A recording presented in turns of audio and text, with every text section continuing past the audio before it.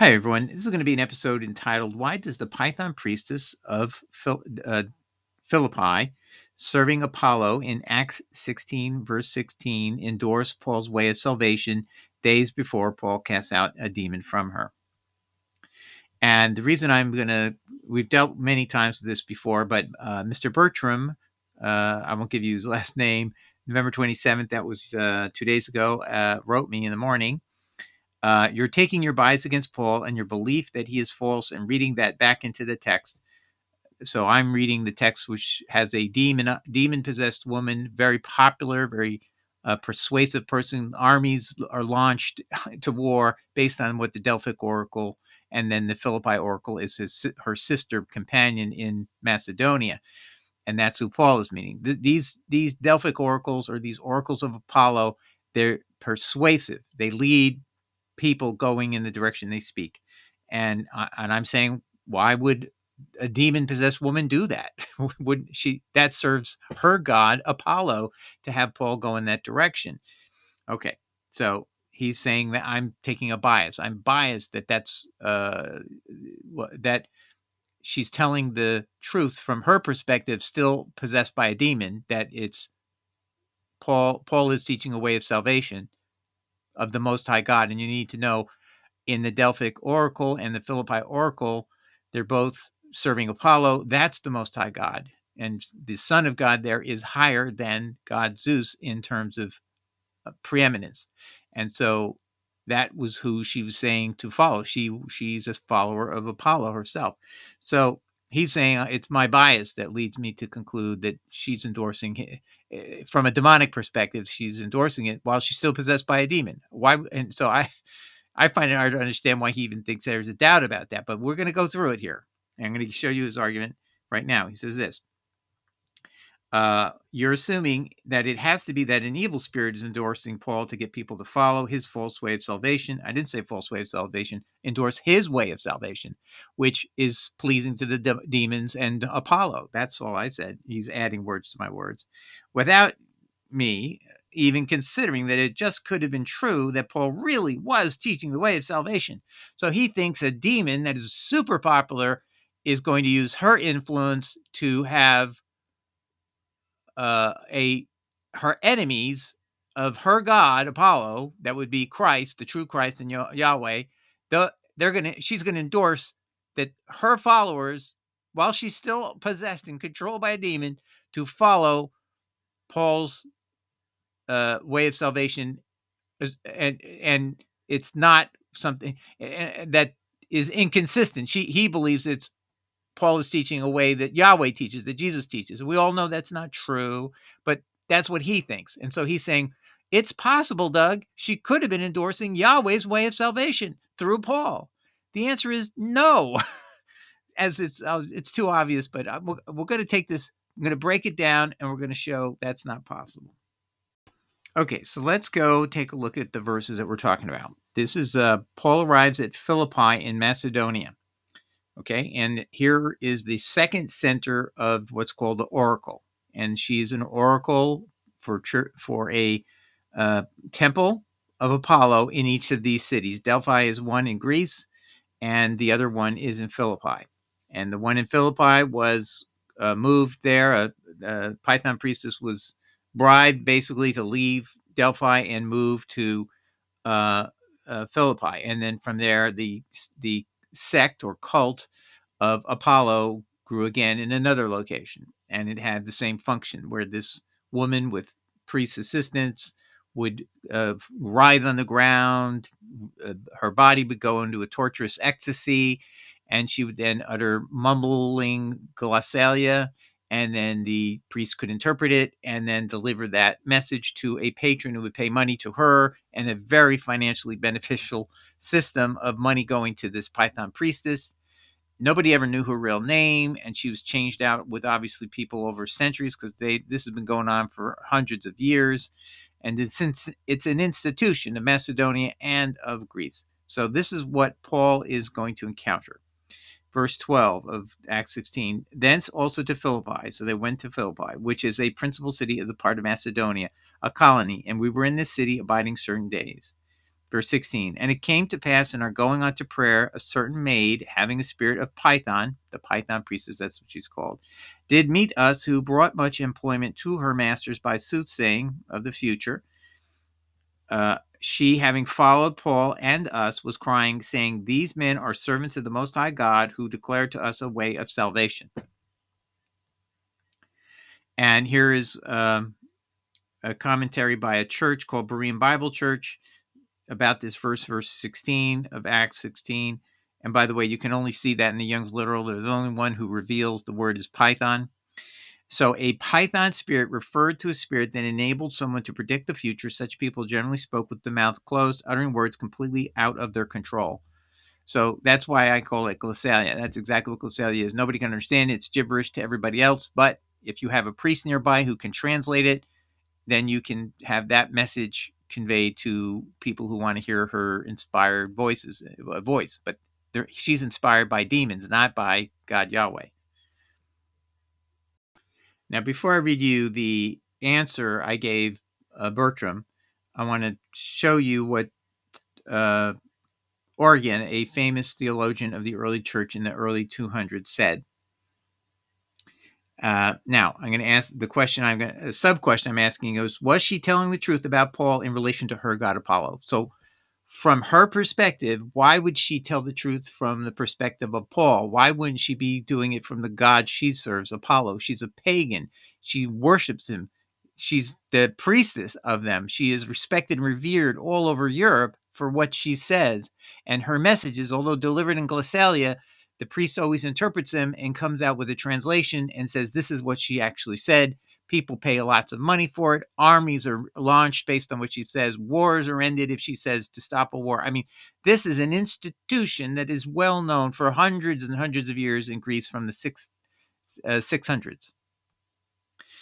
Well, let me read you what a theologian from Christianity named Origen said in about 220 AD. And he's debating with a guy, Kelson, who wants him, that is Origen, to agree that the Python priest is speaking with the divine spirit. And what Origen is essentially going to say, the divine spirit is God's spirit, Yahweh's spirit, and no, she isn't. She's speaking with the voice of demons. And so this would be the normative understanding one would have listening to this passage of even the book of Acts. And people don't understand. Again, I'm going to repeat, this book of Acts is not meant for Christians. This was meant to win an appeal by writing the story of Paul that would appeal to, oh, most excellent Theophilus, a guy who's an assistant magistrate judge who is going to make a decision or recommendation to Nero in the pending appeal. We all forget the book of Acts ends with Paul awaiting an appeal before Caesar Nero, a pagan. And his assistant, most excellent Theophilus, is himself going to likely be a pagan. He's a magistrate judge. He's not going to be a Jewish person. And the whole objective is the book of Acts is volume 1. Book of Luke is gospel. That's volume 1. And volume 2 is the book of Acts. And you'll find things like this. This is not meant to make Christians like Paul. This story, I believe, is totally true. And it's highlighted because this would tell pagans like Nero and Theophilus that, hey, Paul is in with a goddess, not a goddess, a priestess to the most high god Apollo. That's in this religion. He's the most high god. He's higher than the god who sired him, and that's Zeus. So Apollo is even higher than Zeus. Now let's listen to what the dialogue is. Celsus, he's the pagan who wants to endorse the pagan Python priestess. Celsus goes on to say of us. So this is Origen recording what Celsus has said to him. They set no value in the oracles of the Pythian priestess, whose marvelous sayings are unchangeably true. Book 7, chapter 3. Continuing in the same book, same chapter. Origen's reply. Let us see if, after all, we cannot convince any sincere inquirers that there is no necessity to attribute these irregular responses to any divinities, but that, on the other hand, they may be traced to wicked demons. So he's saying it's not God. It's not anything connected to God, no divinity that we could respect, but instead it's connected to demons, to spirits which are at enmity with the human race, and which in this way wish to hinder the soul from rising upwards, from following the path of virtue, and from returning to God in sincere piety. Pause. So Bertram is saying, my attributing her endorsement of Paul's way of salvation to the Most High God, which to her was Apollo, I should consider it more possible that she was actually saying the truth, that it was the truth that Bertram, would like it to be, which is that she meant Yahweh. No, that's not true, Bertram. And an objective person, a person who's a leading theologian of Christianity, is endorsing what I said. She is speaking from her perspective. She's under the control of demons. No doubt about it, because days later, Paul gets grieved by what she's doing. Probably he's wondering, people are probably wondering, who is Paul if this goddess, excuse me, not goddess, this priestess of Apollo is endorsing him. I think people who are Christians that are hanging around Paul are going to go, hey, what is going on here? Why is she endorsing him? And then all the pagans are attracted to Paul, thinking that they're going to learn the message of the Most High God, which to her was Apollo. And what we've shown in the prior episode, in the last one on the evidence that Paul is an Herodian, is that actually his message in Colossians 1, verses 15 to 18, is exactly the doctrine of the god Zeus and Apollo at this particular cult of that's headquartered at Delphi, but its subsidiary location is Philippi. They have a very different and unique view of Apollo being the creator of heaven and earth, but yet he's a son of God Zeus. And that means when Paul says there's a God who exists, an invisible God, he says, and then he says there's a second firstborn, a prototokos, first childbirth of Jesus, and that Jesus then creates all things. That exactly matches Apollo of this particular cult. And how do we know? Because we have an eyewitness, which is Plutarch writing in his book on the letter E at Delphi, explaining what I just told you, that Apollo is the god who is the creator. He's also the destroyer. He has two roles, and but he creates all things, living things, but in the process of doing that, you have to destroy certain things to reform them into life and earth and planet Earth and all that. So he's both a giver of life and the destroyer of life, and so he has both meanings of the name Apollo. And so that's what we learned last time, and that means that Paul's teaching in Colossians 1, verse 15 to 18 exactly matches the teachings of the cult of Apollo at Delphi, and obviously at its subsidiary in Philippi, where Paul is traveling in this trip. Let's continue. So he says, let us see if, after all, we cannot convince any sincere inquirers that there is no necessity to attribute these oracular responses to any divinities, but that, on the other hand, they may be traced to wicked demons, to spirits which are at enmity with the human race, and which in this way wish to hinder the soul from rising upwards, from following the path of virtue, and from returning to God in sincere piety. It is said of the Pythian priestess, whose oracle seems to have been the most celebrated, that when she sat down at the mouth of the Castalian cave, the prophetic spirit of Apollo entered her, and when she was filled with it, she gave utterance to responses which are regarded with awe as divine truths. Argument's reply continues. Often she was believed to receive inspiration from Apollo, but it is not the part of a divine spirit to drive the prophetess into such a state of ecstasy and madness that she loses control of herself. Pause. I'm going to pause there.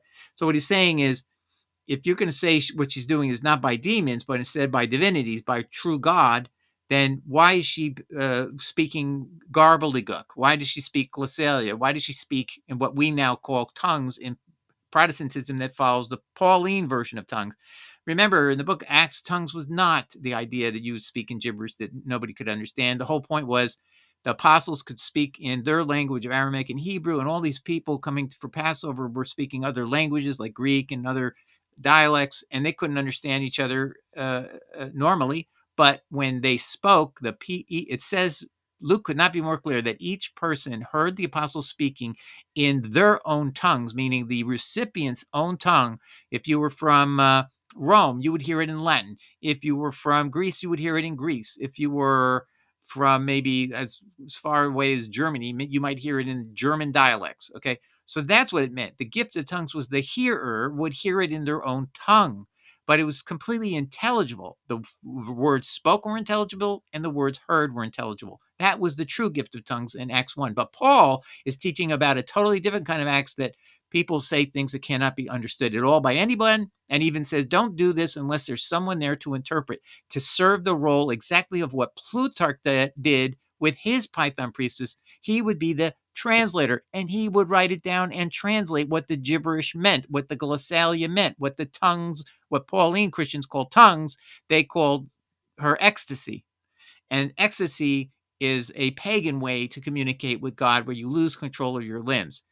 And that's what she did. You see this picture of her? She would sit on this tripod, and eventually she would end up rolling around on the ground, and she would have gibberish, glossalia, whatever you want to call it. Tongues, I think, is a perfect synonym for what she's doing. The Christians call it today tongues, and she is gibberishing, and nobody can understand her except the priest.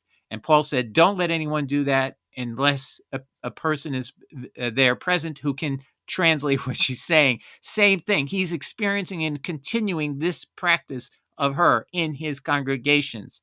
And I digress. Now, so what Origen is saying is this cannot be from God, because the divine spirit, but it is not the part of a divine spirit to drive the prophetess into such a state of ecstasy and madness that she loses control of herself. So ecstasy means you're writhing on the ground, you have no control over your body functions, your legs and arms are going crazy, just like you see in some of these. And I personally witnessed this myself. When I was in Costa Rica, I went to a particular church where I saw some of this happening. I was disturbed when I saw it, and I told that to the leadership, and they got upset with me. And that made me research at the time. So God's always prepared me to see things later, but I didn't understand it completely. But I also had the same conclusion. How could be being out of your mind, losing control of yourself, having words coming out of your mouth that you don't understand, and somebody else has to interpret it? How can that be from God? I intuitively didn't believe it was possible. Let's read. For he who is under the influence of the divine spirit, Origen, good, solid Christian, famous Christian, ought to be the first to receive the beneficial effects. And these ought not to be first enjoyed by the persons who consult the oracle about the concerns of natural or civil life or purposes of temporal gain or interest. And moreover, that should be the time of clearest perception when a person is in close intercourse with the deity. So that's exactly right. And he goes on and tells you the prophets of Jerusalem and of Israel, they never had this kind of ecstasy and losing control of their minds and not be able to understand what they're saying, and somebody else has to translate it. Forget it.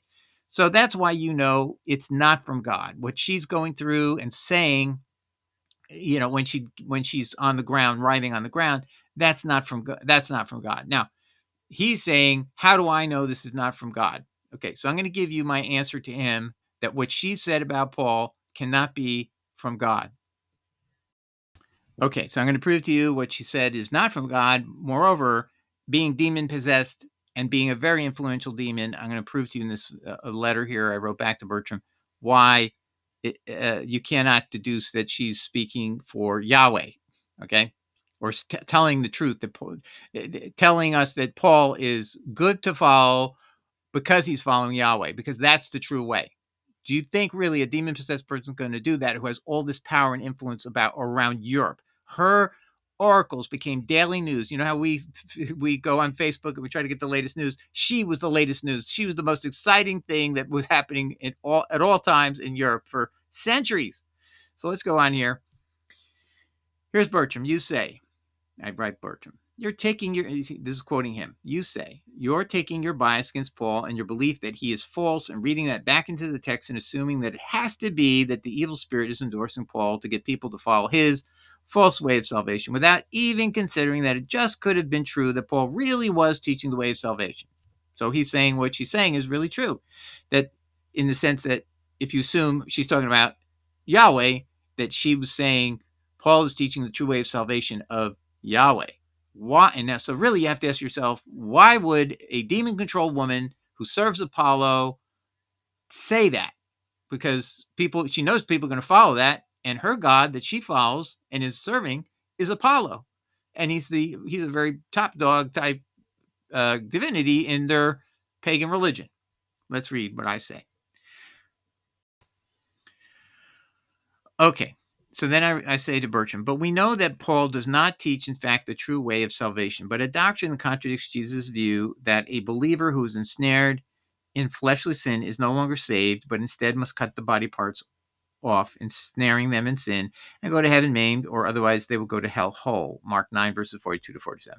So this is a passage that most of you Pauline Christians never can contemplate, but Jesus said, a believer in me who's ensnared in sin has two choices. You can go to heaven maimed or hell whole. He doesn't give you an option of just believing him and the facts that he died, buried, and was resurrected, and you're going to go to heaven. He expects repentance, he expects reform, or you're not going there. And you are told a lie every single Sunday. You're told it's what Paul teaches you, and you're never aware that it's all a lie. What Paul teaches you is false, not a way of salvation of the true high God. So now she cannot possibly have meant that literally about Yahweh, about Paul in any respect. So she doesn't believe in Yahweh, so she wouldn't endorse him anyway, because he's at least has some minimal connection to Yahweh. But on the other hand, she's going to want to defend her position, which is she follows Apollo. So let's look at that more likely scenario. You see, do you not, that Jesus contradicts Paul's faith alone doctrine in Romans 4, verses 3 to 4, right? So if the demon was cast out and endorsed Paul, I would naturally not agree Paul's teaching correctly, because independent of such woman cleansed of a demon, that her words cannot sanctify Paul's false gospel when it 100% violates Jesus' true gospel for believers in Mark 9, verses 42 to 47. And I say you'll see the same thing in John 8:30 to 47. So in other words, let's say she was endorsing Paul's way of salvation, right? I wouldn't accept it because of her. This is the thing that's so ironic from him is, we know Paul is teaching a false gospel. That doesn't matter. I'm not assuming he's teaching a false gospel. He does teach a false gospel. He contradicts this passage over and over again. Faith alone, Romans 4, 3 to 4. You don't have to do works. Forget about works of repentance. You just have to believe in the death, burial, and resurrection of Jesus. That's 1 Corinthians 15, 1 to 4. It's not even a question, my friends. You've just been deceived because your pastors never show you what Jesus teaches that are completely at odds with Paul. Same thing in John 8, verses 30 to 47. There's these guys who believe in Jesus. They come up to him. They want to say hello to him. And he says, hey, great, you started on the path. Now you have to become my disciples to be free. And they go, what do you mean free? We're not in bondage to anyone. And Jesus says, no, when you are sinning, you're in bondage to sin. And they say, no, we've never been in bondage to anyone. So we are followers, we're sons of Abraham, so we don't have to worry about anything what you're saying.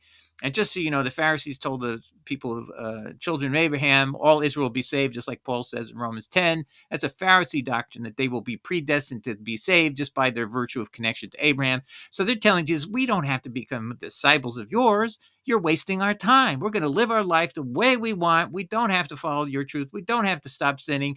So they basically believe in him, but they don't want to do anything that to learn and become his disciples. How do you think that ends up, my friends? Do you think Jesus is going to say, well, great, you believe in me, you're saved, faith alone, you should go to heaven, so goodbye? No, he says, hey, now you want to kill me because I'm trying to tell you the truth. And then he says that you're the son of your father, the devil. So they went from believers in Christ to damned to going to hell. That's as fast as you could see. The evaporation of faith alone goes nowhere when you don't want to become Jesus' disciple and be free of sin, actual freedom from sin. So John 8 tells you that all the ways you're hearing the verse in 30 times the way it's translated in John's gospel as believe in him is not true. I show you academically it means in Greek, obey unto him. And who agrees with me? The NIV Theological Dictionary from Zondervan, page 1027, under the entry Pistis. I have copies of it online that I always provide of the page, that page and the title page and everything. And that's been reissued 4 or 5 times. And they've even embellished it with citations to classical plays that show that's the actual meaning of the word pisto when related in direction to a person. So it always said, God so loved the world that whoever keeps on obeying unto him should have eternal life. Boom. It knocks. So, ladies and gentlemen, you're living in a bubble that was created by your theological translators to keep you in the dark from Jesus. Because if you learn what Jesus said, you'd have to change. And you're not going to come back to church if you're told you have to change. A lot of you would just go out the door and be with your itching ears, find a church that tells you don't have to do anything. Just believe in the death, burial, and resurrection of Jesus, and you shall be saved. And that's your mantra. And you're going to take it all the way to your death. And then you're going to find out it didn't work. And that's what I'm here for, to tell you you're on the path to hell if you don't get off this path. And here's your proof. a Python priestess under the influence of demons is telling you that Paul teaches a way of salvation. Let's continue. And then I say to him, but here, in fact, in Acts 16:16, the demon is still in the woman's spirit, and Paul has not casted her out. She is world famous. Armies are launched on her word. Anonymous women for centuries fulfilled the Python priestess role, but as Paul says, she is demon possessed. Now, what does this demon possessed woman say? This highly influential woman whose words change the decisions of generals to fight a war in some country and can sway an entire nation as her oracles are spread like the daily news is today. Quote, and it came to pass, as we went to prayer, a certain damsel possessed with the spirit of divination, Python in Greek, met us, which brought us her masters much gain for soothsaying. The same followed Paul and us, and cried and saying, these men are the servants of the Most High God, which show unto us the way of salvation. And this did she many days, but Paul, being grieved, turned and said to the spirit, I command you in the name of Jesus Christ to come out of her. And he came out of her the same day. So who do you think she had to mean with who do you think she had to mean with the demon in her is the Most High God? The answer is Apollo, her master. And whose salvation is Paul teaching? I showed that recently that Colossians 1:15-18 is the Zeus-Apollo form of deities. One is a father, the Zeus, who sires a son, Apollo, who then in turn creates the heavens and the earth and all living things, as Plutarch explains in the letter E at Delphi. That's the name of the book, by the way. It's $1.99 at Amazon if you want to read it, written in the early 100s. Plutarch, for the prior 30 years, had up to that time, he acted as one of the two priests that deciphered her Glossalia-mediated prophecies, wrote them for the patron, paying for her prophecies, etc. You are saying we should suppose a demon who serves Satan was instead telling the truth while still possessed by the demon, that Paul is supposedly indeed teaching the way of salvation for the Most High, who you think she intends to mean Yahweh instead of Apollo, who is her true ideal God. Here's an indisputable fact. Influential demons serving Satan do not tell the truth to the unsaved that helps Yahweh, especially if the public would likely be swayed in droves to now support Paul. Paul agrees. Paul says Satan's entire mode of operation is filled with deception and lies. John 8:44. And that's actually from the passage I just mentioned to you about faith. It didn't work for those guys. 2 Corinthians 11:4, 2 Thessalonians 2:9. I'm not saying that a demon can never tell the truth, but it will never tell the truth if the public could actually be persuaded by the truth. For example, in Israel, demon-possessed people are rejected and their words are ignored. Okay, so if the Python priestess was doing this in Jerusalem around a bunch of Jews, do you think they would listen to her and believe it's the truth? Let's say she's trying to endorse Jesus. They're not going to accept that. So Jesus wouldn't want demons to endorse him inside of Israel because people are going to think he's being endorsed by demons. Jesus would know that they would interpret it as they're getting an endorsement. He's getting endorsement. He doesn't want that. So what does he do? He tells them to shut up. So I tell them this. So if they tell the truth, for example, Jesus is the Son of God, that's in Luke 4:41. A demon says Jesus is the Son of God, right? It is itself a deception to make people assume that the demon is lying and hence supports the listening public to deduce Jesus is not the Son of God. So the fastest way for Satan to undermine Jesus is to have his demons endorse Jesus. And then if the people realize it's demons endorsing Jesus as the Son of God, they're going to think, oh my gosh, Jesus is supported by demons. That's why Jesus turns around and tells them, shut up. Right? So that's the whole thing, my friends, is Bertram is misreading what it is for her to openly endorse Paul in an environment where they're going to be motivated to follow Paul for sure, instead of in the case where getting an endorsement in Israel is going to have the opposite effect, where people will distrust the demon and assume if it endorses Jesus, it can't possibly be that Jesus is truly from God because the demons endorse him. See what I mean? Very clever. The demon's very able to manipulate people. It's known as putting on a false face. They're hypocrites when necessary to pretend that they are endorsing Jesus, so that the people would be repulsed from following Jesus in a community of Jewish people from Jewish belief system. So they say he's the Son of God in Luke 4:41. It is itself a deception to make people assume that a demon is lying and hence supports the listening to deduce Jesus is not the Son of God. See, it has the opposite effect in a community that's a religious Jewish community, but in a pagan community, a demon endorsing Paul is going to be a fantastic support to go ahead and trust Paul. So it has the opposite effect in their community. So in Israel, demons, I would expect, tell the truth about Jesus so as to deceive the listener to think demons endorse Jesus, and hence he must be controlled by demons. But the opposite is true in Greece and Macedonia, where demon-controlled spirits like the Python Priestess is so esteemed that whoever she anoints will be followed by the public. It is a true national religion of Europe. The Python's endorsement is prized by emperors and statesmen throughout Europe. So if Paul were truly following the true Jesus in Greece, Philippi, the Python would never endorse Paul as speaking for the Most High God, for her Apollo, because she indeed is very trusted, unlike the demons of Israel, who are mistrusted, and the people of Israel assume the demon is lying.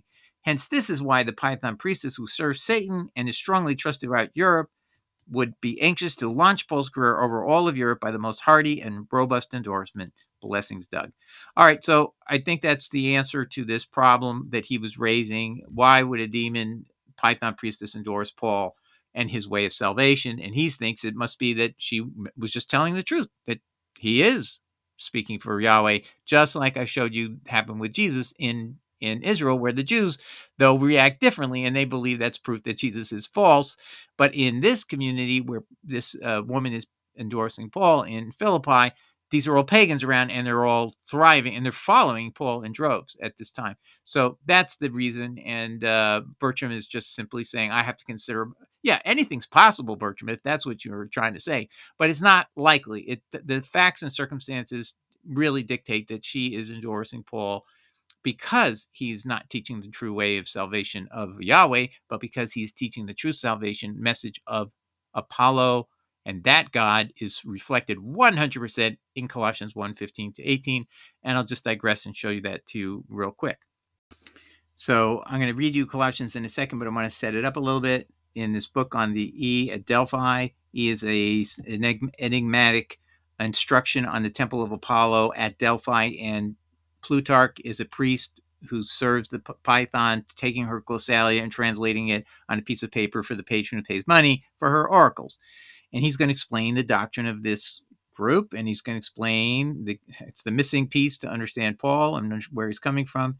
And Apollo is the god of the sun, and he explains at Delphi is the goddess of the Python priestess, and Apollo is the one who takes fire and turns and then subdivides the earth into air, water, and earth, and the production of animals and plants.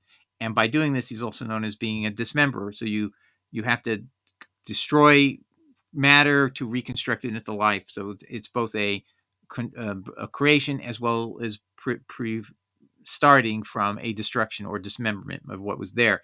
He's also called Dionysius, which I brought it up there to show that Paul quotes the play about Dionysius called the Bacchae by Euripides, and that has the famous line, "You cannot kick against the pricks," which Paul says his Jesus quotes on the road to Damascus, right out of the play, where that is from this play where Dionysius, the god who's a dying and resurrecting god, he's the son of God, right? And he's dying.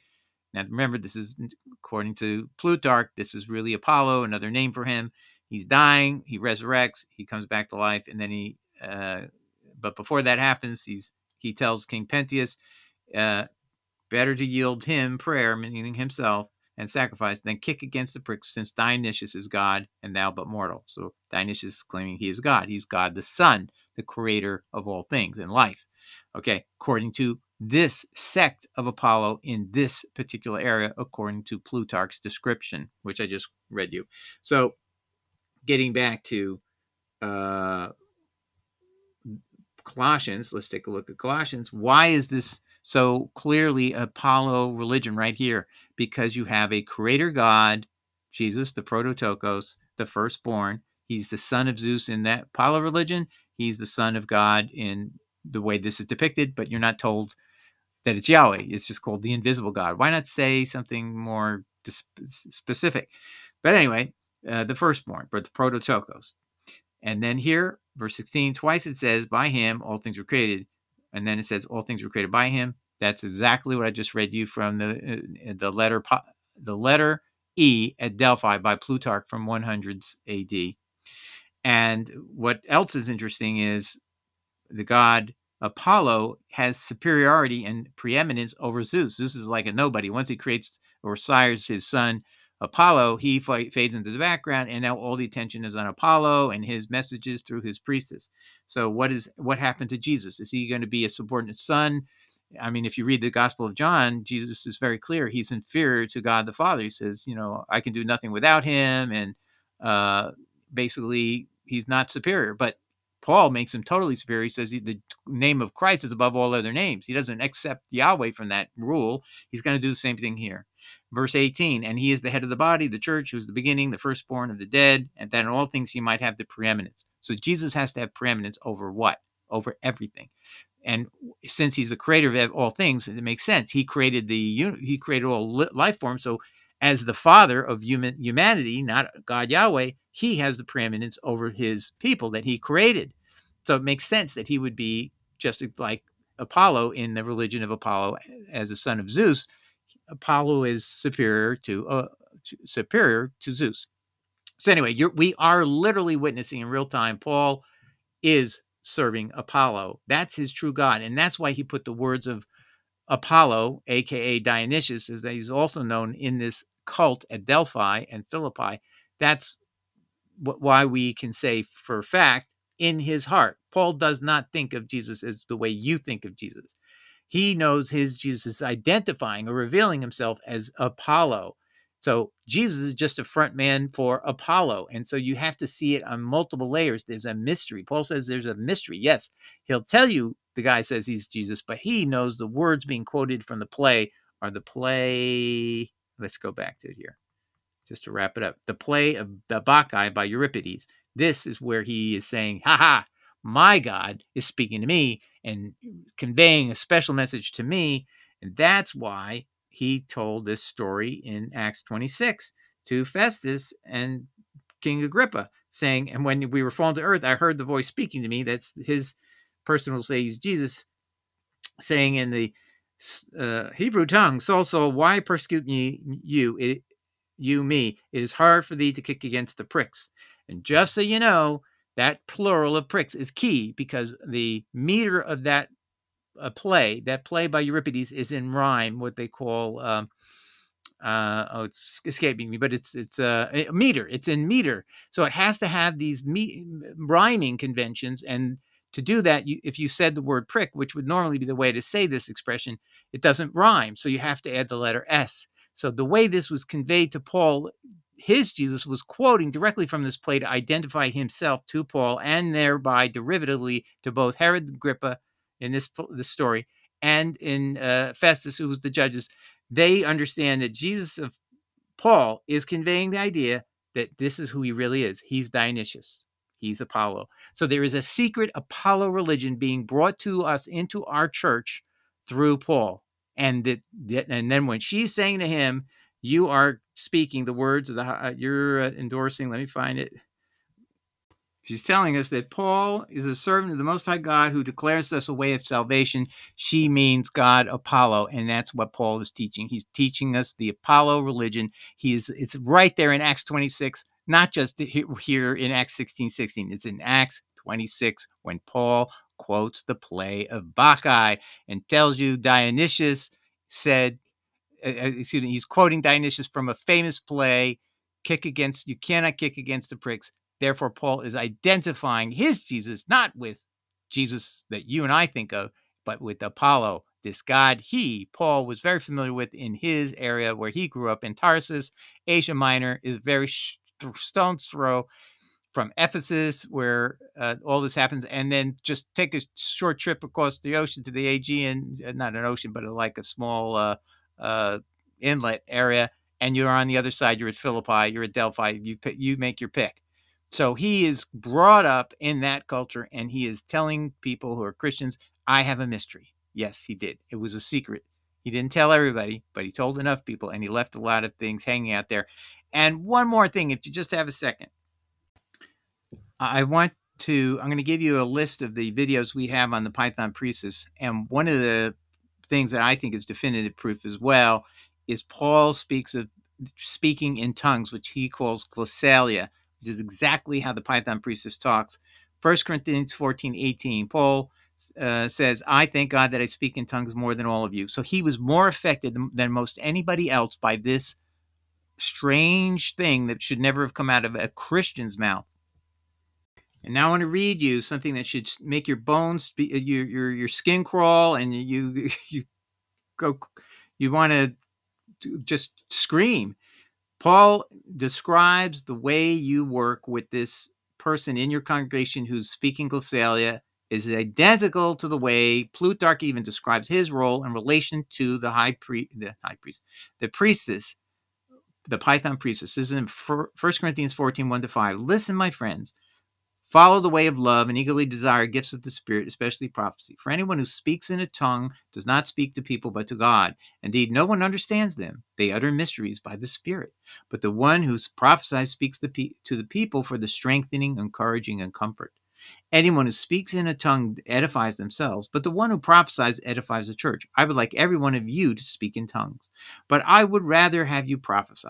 The one who prophesies is greater than the one who speaks in tongues, unless someone interprets, so that the church may be edified. Unless someone interprets. That's exactly the role of the priest in the Python priestess. She speaks in tongues that are undecipherable. Nobody can understand a word she's saying. A well-known fact, documented by many, many visitors who had visited her over the years and realized you can't hear anything she says. You have to wait for the priest to give you the scroll that tells you what she said. What is Paul doing? Identical, my friends. He has brought in the Apollo religion, paganism, and demon-controlled people, and that, unfortunately, is a fact. And unless you speak in intelligible words with your tongue, how will anyone know what you're saying? You will just be speaking into the air. So he's insisting on, if nobody's there to interpret, there's no role of the priest, like the Python priestess had, don't speak in tongues because there's no one who can interpret you. You're just going to speak glossalia. So he's trying to keep it under control, but that still doesn't change what he's doing. You have to have the priest role served by somebody. So this is the religion, not of Christianity, not of Judaism, by the Apollo religion at Delphi and Philippi. And I want to back up what Origen said, that when you speak in tongues, you've lost your mind. Well, listen, even Paul says the same thing in 1 Corinthians 14, 13-17, meaning you've lost control of your own mind. Verse 13, for this reason, the one who speaks in the tongue should pray that they may interpret what they say. So he's saying you should pray to have this role that you can even understand glossalia. For if I pray in a tongue, my spirit prays, but my mind is unfruitful. There you go. His mind is not working when you're speaking in a tongue. He doesn't know what's going on. So you have to find somebody who knows how to interpret tongues, glossalia, just like the Python priestess had a priest like Plutarch helping her.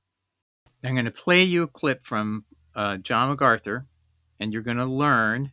This episode is called Speaking in Tongues by John MacArthur. And you're going to learn, he's telling you that this is a demonic thing, these glossalia, speaking in tongues.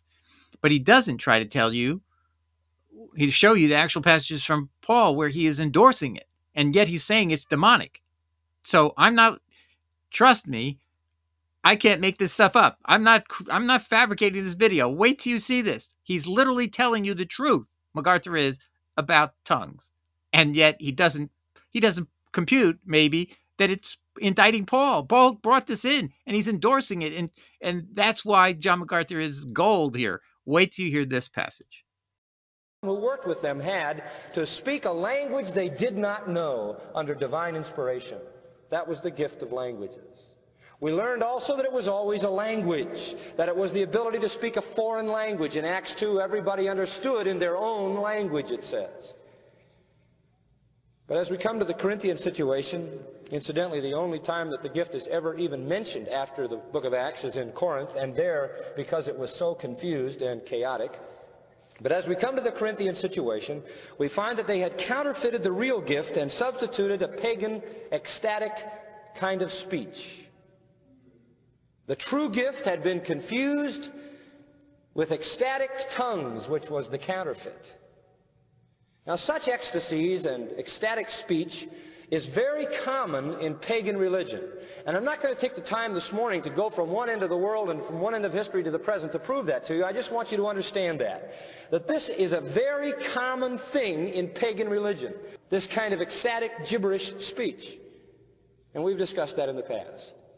But let me give you a little background on the Corinthian situation. Remember that for the most part, the Corinthians had allowed the entire world system in which they existed to infiltrate their assembly. All right, so Bertram, I think I have proven my case that what Paul brought into the church, very evident from this continuation of the problem that Mr. MacArthur identifies as demonic, and yet Paul endorsed it in the Corinthians passages I've just showed you, and he tried to limit it where you had to have a priest-like figure who could interpret it, but that doesn't mean he isn't endorsing it. And John MacArthur is calling it demonic. So what do you think, Bertram? Do you think that this gift of tongues that Paul brought into the church was a good thing? It directly came right out of the Python priestess of the god Apollo and the pagan religion. Why do you think the pagan priestess endorsed Paul? So the evidence is stacking up that Paul was endorsed by her because he was a follower of Apollo already. He already had become a pagan person in this religion. And the mystery he's really disclosed in Acts 26 is he believes that Jesus, his Jesus on that road to Damascus, revealed his true identity is as Apollo. And that's quoting from a play where Dionysius, another name for Apollo, according to this cult at Delphi, that in that play of Euripides, that Dionysius used the words, "You cannot kick against the pricks," a phrase that would only appear in a rhyme, in a meter that would be used in a pagan play. So it definitely was not just using the words abstractly, but used it as a quote out of the play for his Jesus to identify who he really was Apollo. But Paul doesn't want to tell you and me, who are Christians or have any Jewish background or any of that. He's not going to tell anybody he's an Apollo worshiper, but that's exactly what it was. And that's why you had this religion end up with this demonic spirit coming in through glossalia and tongues and all of that. And anyone who's involved in it, I hope this will help free you from it and pray to be released. Pray to God to release you from this demon on you and get it out of your life. And the best thing to do that is to get rid of a Paul out of your heart. Just follow Jesus. All right. God bless everybody. Ciao. Bye.